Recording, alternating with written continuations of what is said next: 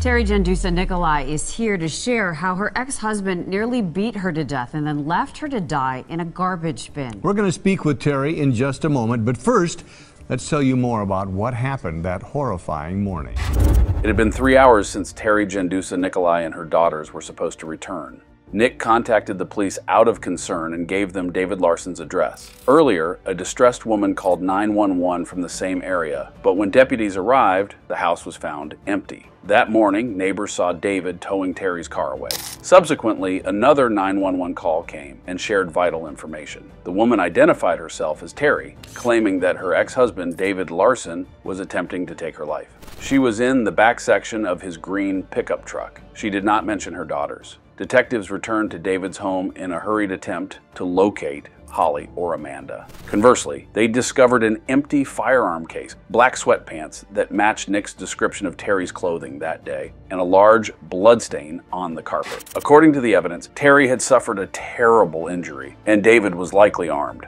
This is the story of Teri Nicolai, who shares her experiences as a survivor of terrible domestic violence. At the time, the psychologist said, well, you know, your mom was hurt pretty bad. Do you know who did this to her? Your dad. On January 31st, 2004, it was a very cold Saturday night for Racine, Wisconsin Sheriff Christopher Schmaling. He ran from his patrol car to the station, the cold air making breathing difficult. Meanwhile, police were investigating a case involving a missing person in a nearby county. Following their investigation, they found a woman inside a garbage can in a storage area. She was surprisingly still alive despite the extremely cold temperature. This terrifying story highlights how strong people can be, even in the face of challenges. Simultaneously, in a neighboring county, a team of officers was diligently following leads on a missing persons case that Schmaling had been tirelessly investigating. Their pursuit led them to a small, locked storage unit. With a sense of grim determination, they broke open the lock and ventured into the dimly lit 6 by 8 foot room. The beams from their flashlights cut through the darkness, revealing two unsettling items: a baseball bat, its surface marred by what appeared to be dried blood, and a garbage can, its lid sealed tight with duct tape. The can was shockingly large, the only object in the room capable of concealing a human body. With hearts pounding and breaths held, they carefully removed the tape and lifted the lid. The sight that met their eyes was horrifying. Inside the can, a woman was curled up, her body contorted into a fetal position. Her eyes were swollen shut, and her toes were so blackened by frostbite that they looked as though she was wearing socks. The most shocking revelation: she was still alive. Well, 9 years ago, in January of 2004, I was almost murdered by my ex-husband. Teri Jendusa-Nicolai married David Larsen in the hopes of living an ordinary, happy life. She had no idea that her spouse had been hiding his actual nature for more than 10 years. Behind his sense of humor and sociability was a dominating and demanding spouse. His temper was quick to ignite over the smallest of issues, such as misaligned window curtains or towels not folded to his exact specifications. He demanded that she leave the door open while showering or using the bathroom, his control extending into every aspect of her life. Fearful of his explosive reactions to minor accidents like breaking a glass, she would dispose of any evidence in the neighbor's trash bin. On one occasion, David found a freezer-burned sausage link in the trash and berated her for wasting his money. In response, she retorted, "Why don't you bring it over here and I'll cook it up for you?" I talk to women, I tell them these people don't always come off as being abusive and violent right away. They can be very charming. They seem like they're very sweet, like they have everything together, and you really need to watch for the signs of control that come out later. Teri Jendusa-Nicolai married David Larsen in the hopes of living an ordinary, happy life. She had no idea that her spouse had been hiding his actual nature for more than 10 years. Behind his sense of humor and sociability was a dominating and demanding spouse. A few times and said, "You do what I say, we're married now." And I will never forget his famous quote was, "You are bought and paid for." One evening that Teri would never forget began innocently enough with her preparing a simple spaghetti dinner. The ingredients were spread out on the counter and the aroma of the sauce filled the kitchen. But David, her husband, disrupted the peaceful scene. He demanded that she put away the package of noodles, irrationally fearing they would go bad. Teri, exasperated, retorted, "Do you want to eat dinner or not? They're dry noodles." David's chilling response was that it didn't matter if he made sense or not. She was to obey him.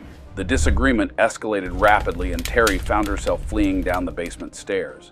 She had no other refuge. David had installed locks on the inside of the doors that only his keys could open. Alone in the basement, she found herself thinking, I'm 30 years old, sitting in a box in my basement, hiding from my husband. What the hell am I doing? This incident served as a wake-up call for Teri. She knew she needed to leave David. My oldest daughter, Amanda, who was 2 at the time, crawling underneath the table and just putting her hands over her ears and crying and just saying, "Shh." And I remember I looked at her and I thought, this is not what I want for my kids. They had 2 young daughters together, and Teri knew it was only a matter of time before he would turn his torture towards them. She took her children and sought refuge at a shelter. At the time, I was in fear for my life, she admits. On the day of their divorce, David sat in the courtroom, tears streaming down his face. You're going to regret this, he warned. On January 31st of 2001, the date of our divorce, when we walked out of the courtroom, he was crying. And I remember looking at him thinking, why is he crying? He hates me. He's so horrible to me. And I remember looking at him and he said, you're going to regret this. But Teri was undeterred. Fast forward 3 years and Teri had managed to rebuild her life. She met and married a wonderful man, Nicolai, who showered her and her daughters with love. But Teri was undeterred. Fast forward 3 years and Teri had managed to rebuild her life. She met and married a wonderful man, Nicolai, who showered her and her daughters with love. They were overjoyed to discover they were expecting a new addition to their family. The aftermath of Teri's divorce from David was a tempest of legal battles, with Teri fighting tooth and nail for full custody of their children. She argued passionately, he's violent towards me. Why should he be alone with our kids? Yet the court was swayed by the seemingly sincere desire of a father to spend time with his children. David's verbal and physical attacks on Teri didn't cease, becoming particularly intense during the handover of their daughters.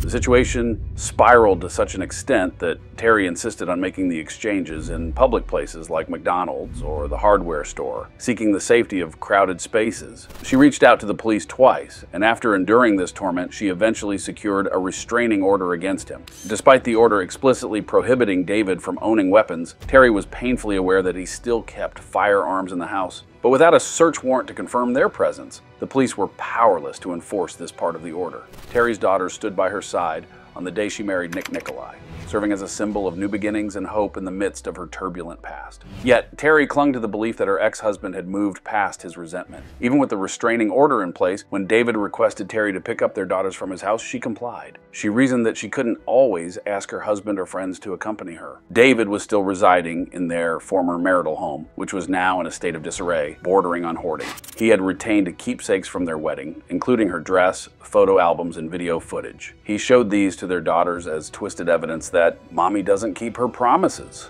This was a chilling reminder of the control he still sought to exert over Teri and their daughters. A parent having the rights to be with the children, right. And you know, just because you're a parent doesn't give you an automatic right to be with your children. You need to be a healthy, functional parent. Right, there's responsibility. Responsibility, exactly. Absolutely. On a day that would forever alter the course of her life, Teri found herself standing at David's doorstep. It was exactly 3 years to the day since their divorce, a fact that hung heavy in the air. David, unusually calm, told her that their daughters, just 6 and 4 years old, were playing hide and seek and eagerly awaiting their mom to find them. Despite every instinct screaming at her not to enter, she didn't want to disappoint her kids, so she stepped inside the house. Hours ticked by, and when Teri and the girls were long overdue, Nick, her current husband, called the police. As he relayed David Larsen's address to the dispatchers, they recognized it. A woman, panting and out of breath, had called 911 earlier from the same location. Deputies were already on the scene, but the house was eerily deserted. Neighbors reported seeing David towing Teri's car away that morning. Then, a second 911 call came in. This time, the woman managed to stay conscious long enough to provide crucial information. She identified herself as Teri Jendusa-Nicolai, claimed her ex-husband was trying to take her life, and revealed she was in the back of his green pickup truck. She mentioned nothing about her daughters. Detectives returned to David's home, hoping to find Holly or Amanda. Instead, they discovered black sweatpants matching Nick's description of Teri's outfit that day, a large bloodstain on the carpet, and an empty handgun case. The assumption now was that Teri had been severely attacked, and David was armed. I'm 5'8", so I'm in this garbage can, and my knees are like totally squished up to the sides, and I'm barefoot.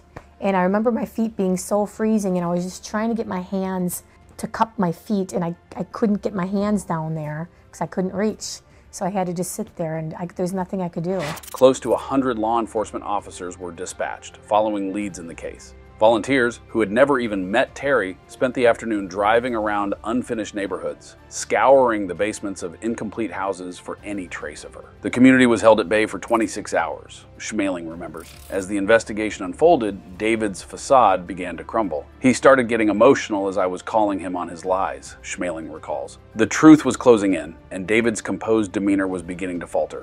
When an Amber Alert turned up empty, the police decided to wait for David at his workplace, where he served as an air traffic controller. However, when he arrived, there were no signs of Teri or their daughters in his car. Officers approached him, informing him that his ex-wife was missing, and requested his assistance at the station. Detectives Chris Schmaling and Thomas Naus found themselves locked in a marathon interrogation session with David that stretched on for an exhausting 6.5 hours. David's initial defense was that Teri hadn't shown up to pick up their daughters, leading him to drop the kids off at his girlfriend's house before heading to work. A swift check by the authorities confirmed the children were safe at the said location, but both girls claimed they hadn't seen their mother that day. I was begging him, talking to him with a tremendous amount of respect, Schmaling recalls, the urgency of finding Teri alive adding a palpable tension to the room. The detectives then dropped a bombshell. They had found Teri's pants and traces of blood in David's house. He started showing emotions as I began challenging his lies, Schmaling recounts.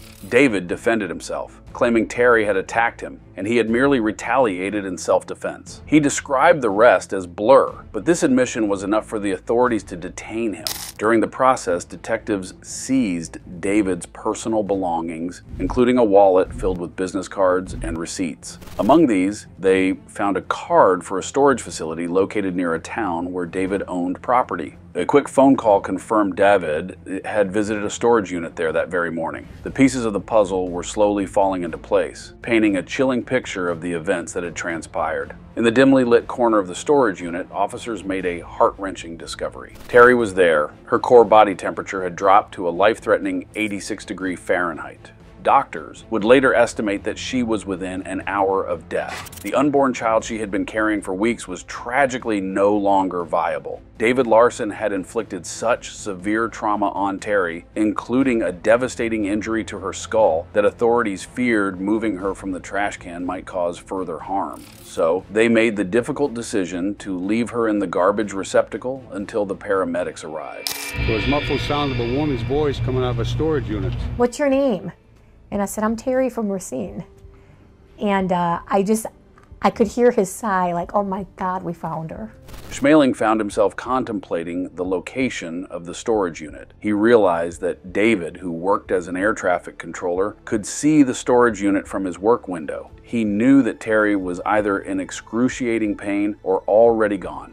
David was so confident he would get away with his heinous act that he didn't even check if Teri had a phone before discarding her in the trash can. He had brutally attacked her with a baseball bat while their daughters were locked in a room in his house. They were crying because they were hungry, and the movie they were watching had ended. After David left Teri in the storage unit, she found herself thinking about her family. "If you have kids or someone you want to live for, that's enough," she says. She called out David's name to see if he was still there. When he didn't answer, she started yelling for help. Is it difficult to watch a story like that?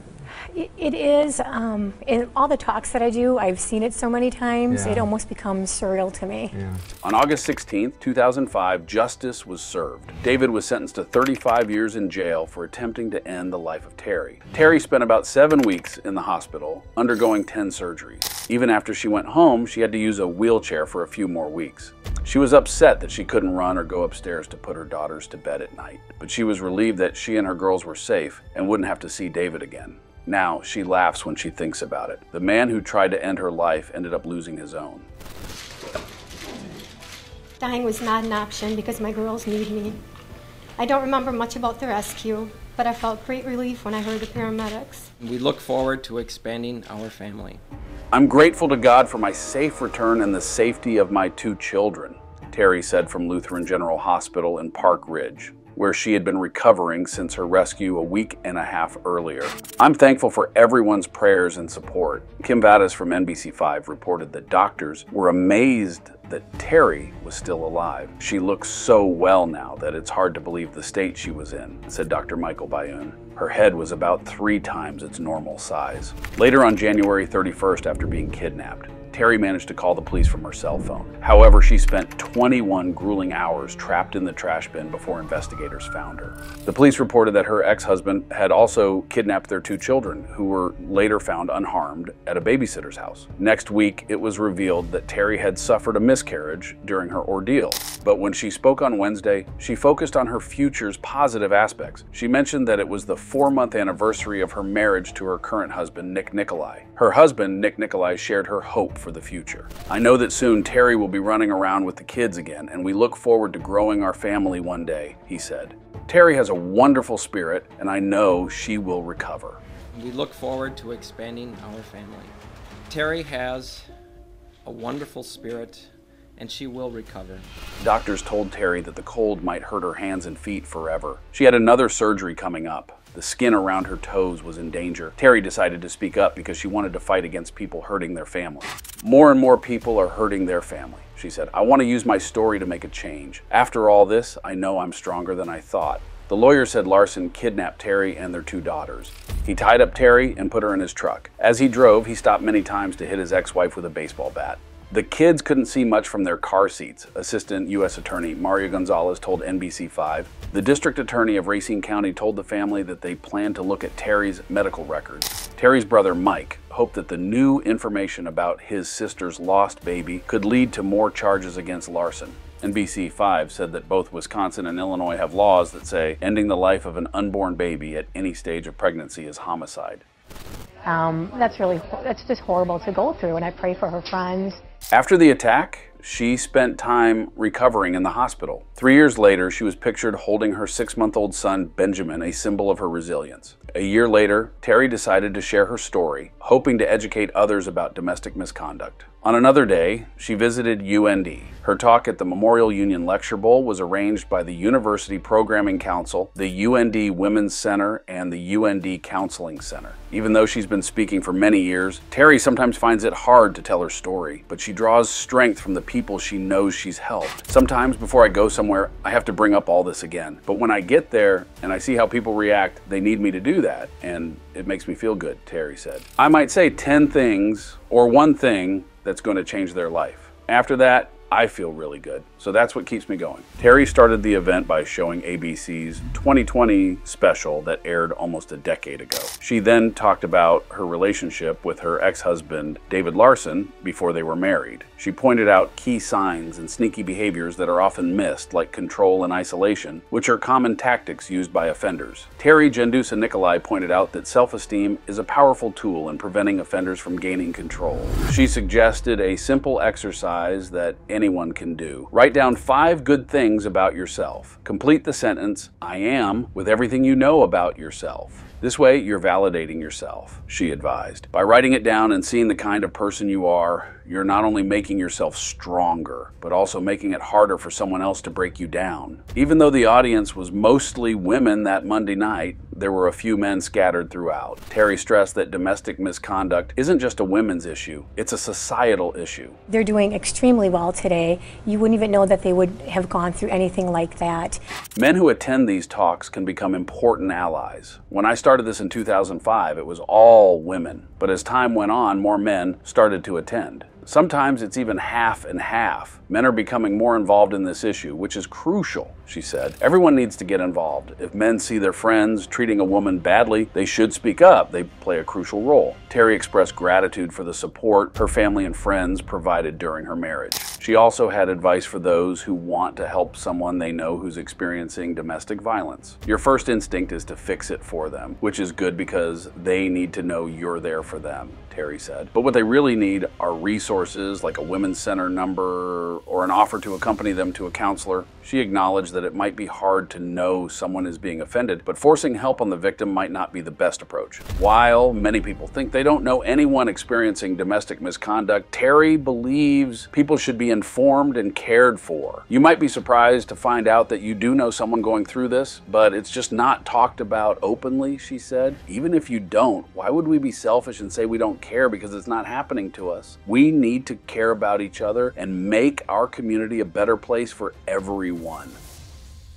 Imagine hearing Teri's tales of Larsen's domineering nature. It's quite a contrast to his current situation. As Sheriff Schmaling points out, he's told when to go to bed, when to get up, what he needs to do for all the days of the rest of his life. Now, Larsen has no control over anyone, a stark difference from his past. In the 13 years following the chilling incident, Teri has played a key role in shaping laws that shield victims of domestic violence. One such law is Wisconsin's SAFE Act. This law, enacted in 2014, disarms offenders, ensuring they can't threaten their victims with firearms. David had threatened Teri with the very gun he was supposed to have surrendered under her restraining order against him. This law empowers the sheriff's deputies, allowing them to confiscate an offender's firearms without needing a warrant. Teri's story was featured in 2017 as the opening episode of Oxygen's new true crime series, 3 Days to Live. We're going to speak with Teri in just a moment, but first, let's tell you more about what happened that horrifying morning. Which focuses on women's stories. The show's name is derived from a grim statistic. The likelihood of finding an abducted woman alive drops dramatically after the first 72 hours. A few years after her ordeal, Teri and Nick were blessed with a son. Now 9 years old, he's a delightful younger sibling to teenagers Holly and Amanda. When asked about the source of her strength on the freezing night she was left to perish, Teri recalls a quote from Nancy Reagan, "A woman is like a tea bag. Only in hot water do you realize how strong she is." He says that he loves our children, but I don't see that, because anyone who loves their children could never try to kill their mother.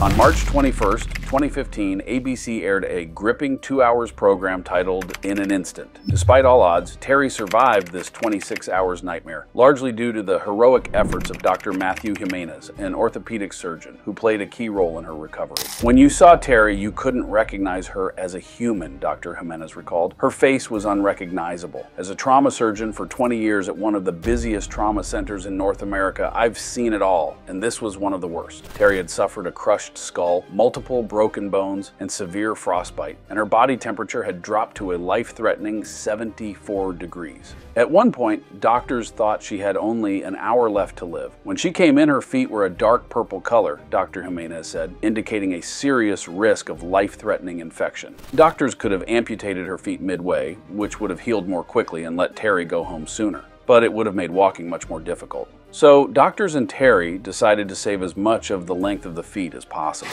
Ultimately, Teri lost all of her toes, which I know sounds terrible and is a significant loss, Dr. Jimenez said. But in her scenario, a great victory, because when she first came in, it looked like a lot more of the tissue would be lost. Teri never gave up, said Dr. Jimenez, who has stayed in contact with Teri for the past 11 years and still sees her on a regular basis as a patient. She said, "I knew I was going to die, and the only reason I really stuck around was for my kids," he said. She was thinking, what kind of parent would he be? What would he do to those kids? Throughout a months-long recovery process, which included facial reconstruction and scalp surgery, Teri had this amazing attitude. She never felt sorry for herself. She never said, "Why is this happening to me?" She would always say, "How are my kids? I am so lucky to be alive." She thanked the doctors and nurses. She lived in gratitude. Larsen did not completely duct tape over Teri's mouth, which left her room to breathe. Further, she played dead when he was beating her with the bat. She would say to me on rounds, "I would just hold my breath and play dead, hoping he would stop hitting me," Dr. Jimenez said. Teri Jendusa-Nicolai is here to share how her ex-husband nearly beat her to death and then left her to die in a garbage bin. A decade has passed since Teri Jendusa-Nicolai, a woman from Racine County, was kidnapped, brutally attacked, and left to perish in a frigid storage locker. Today, she stands as a beacon of hope, advocating against domestic violence. She shared her story of survival with Fox 6 News. "I don't know if I can say I've gotten to the point where I can say I've forgiven him, but I've gotten to the point where I can say what I hope for him is that he changes his mind and he changes his heart toward God," Teri expressed. The near-death experience that shook Jendusa-Nicolai's world also sparked a realization. She discovered a purpose: to become a voice for victims of domestic violence, advocating for change in the law. "I'm just your neighbor. I'm from your neighborhood. I was educated. I went to college. I had a very good family. Yet I fell into this. Jendusa-Nicolai shared, emphasizing that anyone could find themselves in a similar situation. In 2014, her decade-long journey of survival was recognized on Friday, January 31st. The honor was bestowed by Christopher Schmaling, one of the lead investigators on her case, who now serves as the Racine County Sheriff. During those 10 years, officials in Racine County have collaborated with Jendusa-Nicolai. Their collective efforts have been focused on securing more resources for victims of domestic violence, improving the victim notification system to keep them informed about their attackers' whereabouts, and enacting laws to safeguard victims. So, Teri Jendusa-Nicolai has not only survived, but thrived, becoming a beacon of hope and a tireless advocate against domestic violence. Her journey of healing and advocacy did not stop with her recovery and the legal resolution of her case against her ex-husband, David Larsen. After overcoming the physical and psychological scars of her ordeal, Teri has dedicated herself to helping others who have suffered from domestic violence. She became actively involved in advocating for victims' rights and has worked to ensure that the legal system provides the support and protection that victims of domestic violence desperately need. It's a tricky question when people say, what do you tell women to do? Because you can never meet someone for a few minutes and say, this is the direction I think you should go, because that can be dangerous. They need to get to like the Women's Resource Center, get an advocate working with them to steer them in the direction that they need to go. You can never just say, just leave, because sometimes that's the most dangerous time. You need to set up a plan and you need somebody to help you do that. In recent years, Teri has taken her advocacy to a broader platform. In 2023, she ran for the position of Waterford Town Board Chairperson, demonstrating her commitment to community service and leadership. Her candidacy for public office reflects her dedication to making a difference in her community and beyond. Beyond her political ambitions, Teri has also served as the state chair for Marsy's Law for Wisconsin, where she has been a vocal advocate for giving victims more of a voice in the judicial system. Her work with Marsy's Law has been instrumental in pushing for legal reforms that strengthen the rights of victims, ensuring they are treated with the respect and dignity they deserve throughout the legal process. Through public speaking, engagement with legislative bodies, and participation in various campaigns, Teri has used her voice and her story to effect change. Teri Jendusa-Nicolai's life after that incident has been marked by her relentless pursuit of justice, her unwavering support for other victims, and her dedication to public service. She stands as a testament to the resilience of the human spirit and the power of one person to make a significant impact in the fight against domestic violence. Anything you want to add before we wrap things up here? It's great to see you again. Thank you. It's great to be here with you again, too. Yes. You know, we are making a lot of progress in changing laws to help people who are suffering with domestic violence, and things are getting better. So if somebody is in a situation like that, male or female, there is help out there. Yeah, it's good to see that smile on your face. Thank you. Teri Jendusa-Nicolai's story shows us how one person can fight back and make big changes after something very bad happens. She teaches us about bravery and helping others. Don't forget to follow for more stories about people who make a difference.